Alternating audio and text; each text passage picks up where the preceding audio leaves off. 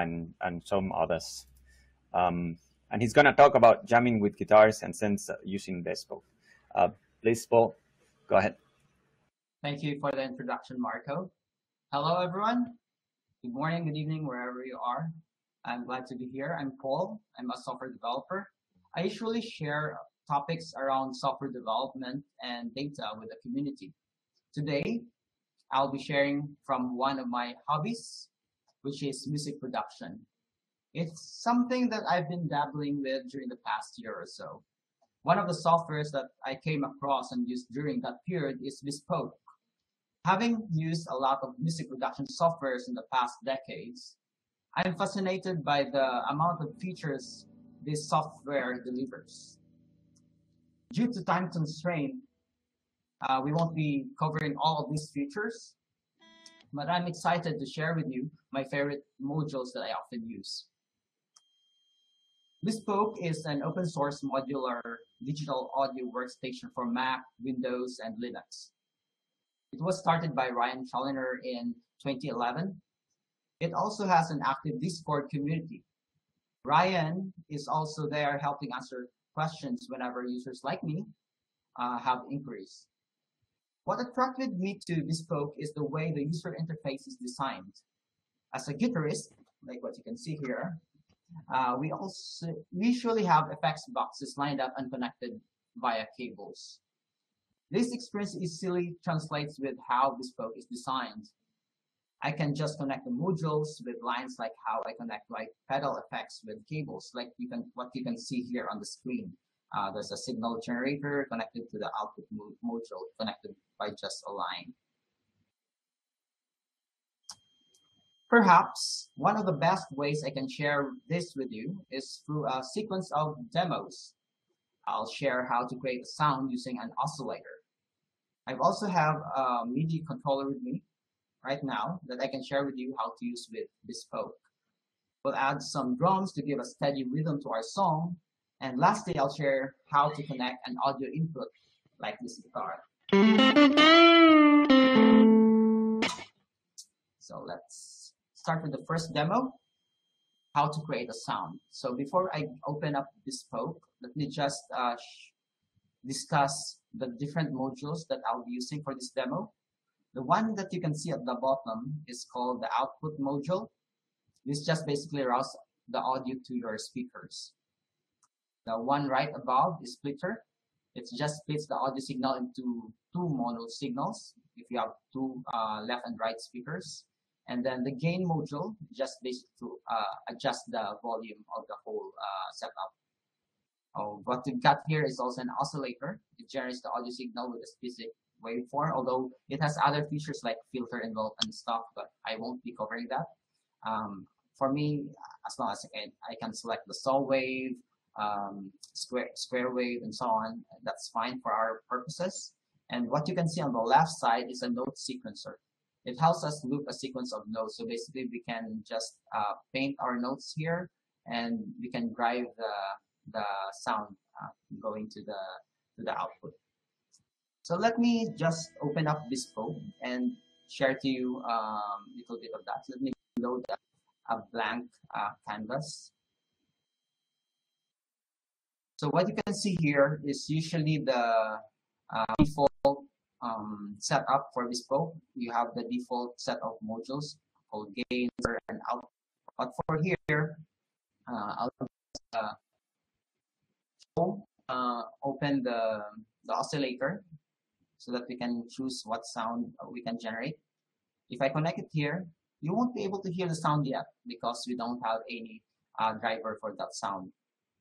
So what I can add here next is a note sequencer, like what you can see in the slide a while ago. I'll be connecting this to the oscillator, and then once connected, I can just draw the notes that I want to play. If you can hear, you should be able to hear the sound. Let me just increase the gain so that you'll be able to hear it. So I can play different notes with this in different beats. And I can also randomize the optimize the length of each. I can increase it to 16 counts, and then change also the velocity. A while ago, or previously, I loaded the setup, so let me just do that so that you can see sort of musical way on generating from the setup.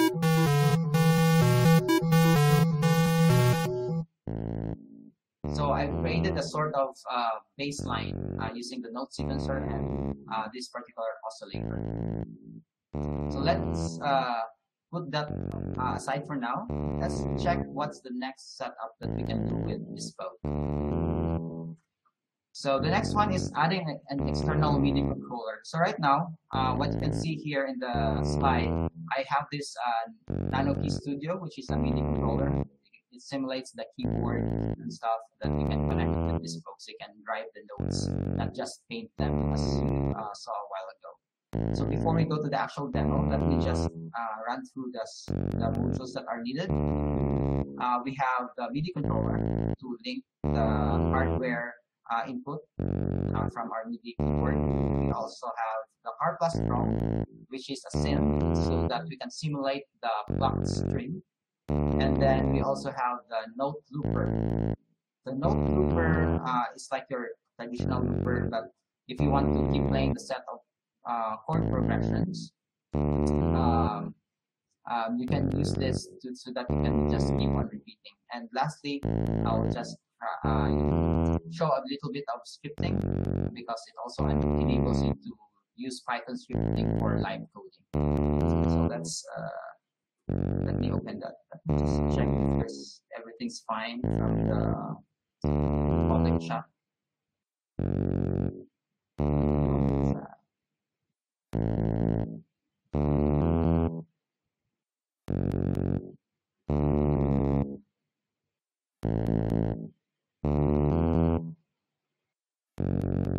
Okay, let's go back to the demo. I'm going to open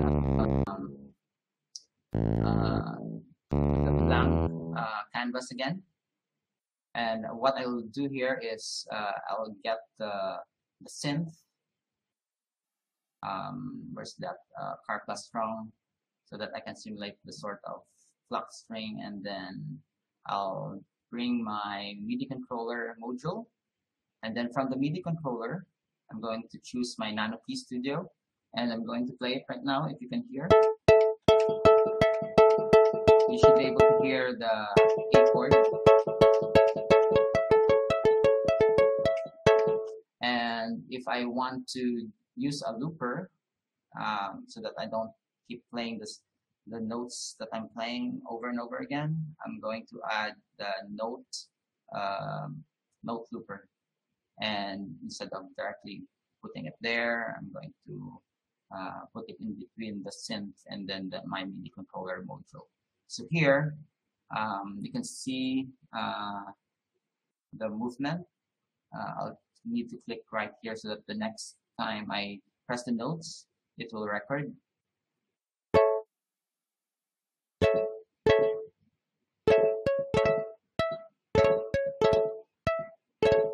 And then if I do this, and sometimes if I hit the record and it's not syncing on time, I can basically move it within the same module.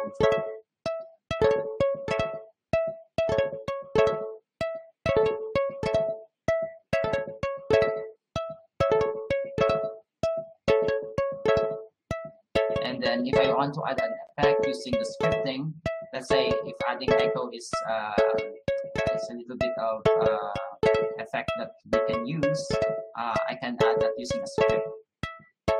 Here I'll just choose that note echo, load it. As you can see, this is a Python script. I'll just run it, but it's not yet connected, so it won't be able to apply the echo yet. So I'm going to connect it here to our module, script module, and then when I connect it to the synth, it should have the echo. If you want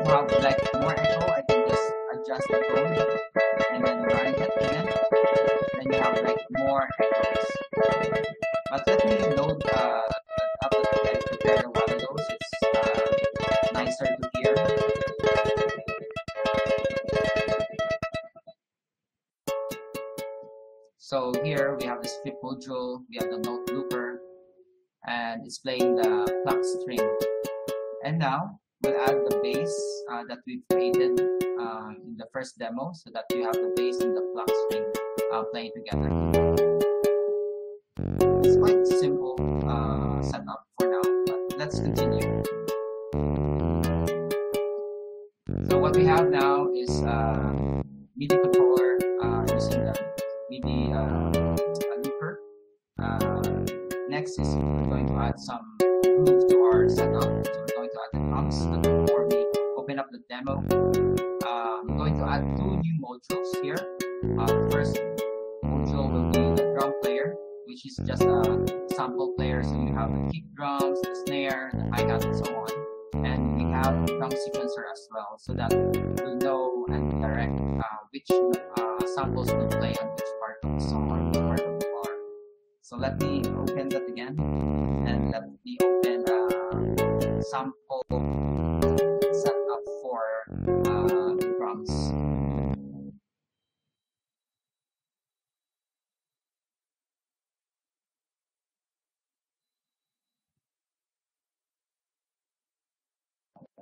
Load the setup, FOSSASIA stage 3.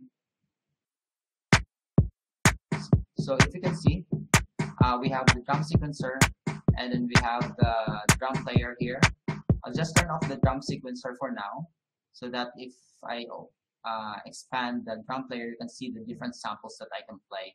So basically I can choose the kick drum, the snare, hi-hat, and so on. But eventually, if you want to play the music as a whole bar with a whole 4/4 beat, then we would need the drum sequencer to play it accordingly. So this 0 corresponds to the random 0 here in the kick.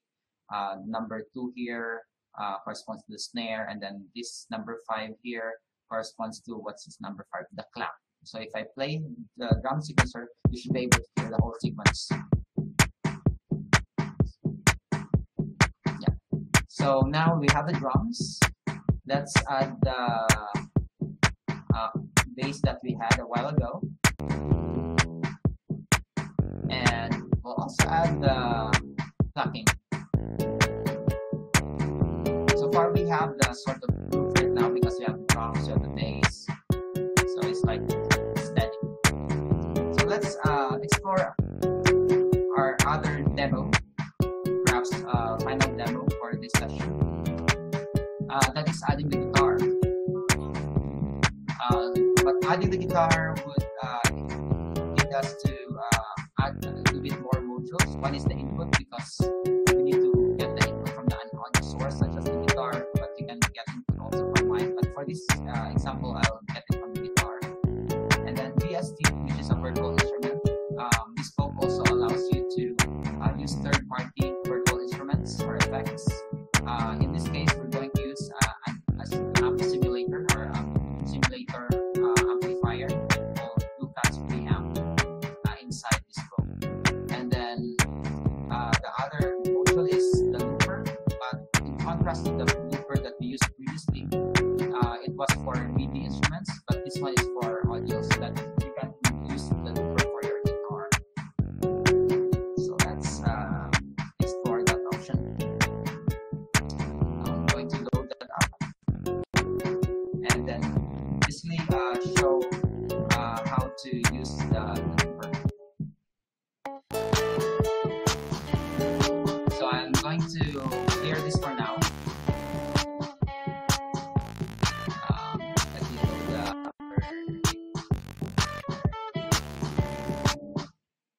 So here, let me clear that.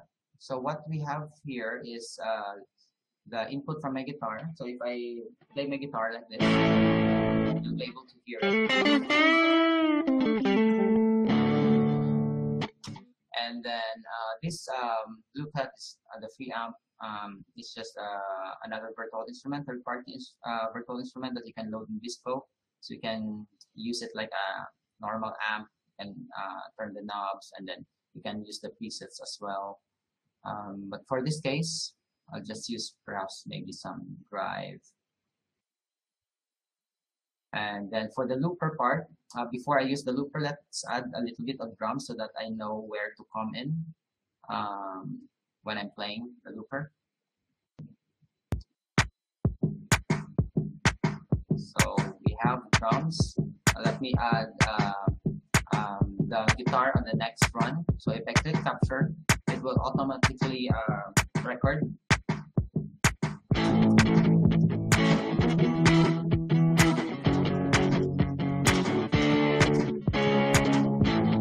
So it's running by itself right now. Very strong. And then on top of that, you can choose to play your guitar on guitar keys.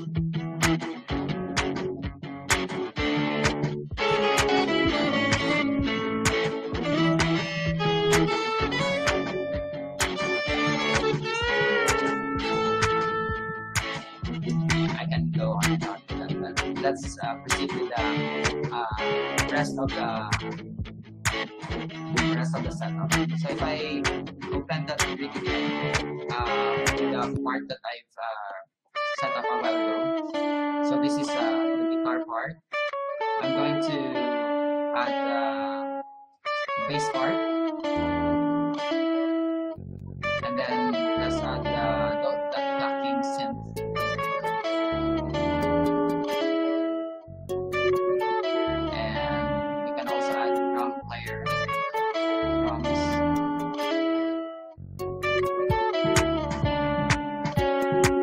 Some sort of full song, but this is just like a tip of the iceberg for the session. If you want more, you can explore and explore other modules. So I have another setup which has like a full track as well. So let me go.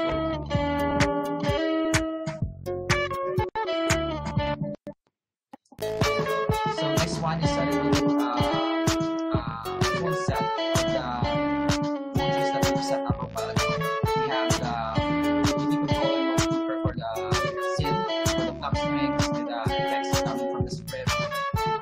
Have the oscillator for our bass, and we have the drum player for the drums, and the guitar is playing from the looper. So I don't need to play this part again and again because the looper takes care of it. The one that I've added here is the sort of rock track. So if I added another here.